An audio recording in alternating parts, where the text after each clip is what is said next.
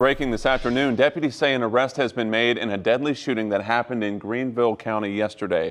Now, deputies say an arrest has been made in that deadly shooting, and this was the scene at Clemson Avenue right around 4:40 p.m. And deputies say that they found Curtavious Smith shot to death behind a home. Now, the coroner's report says he died from a gunshot wound to the head.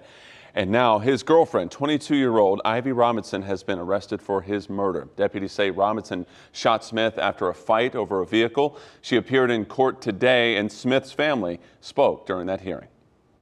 I do not want her to get a bond at all. Thank you. Anything further? No.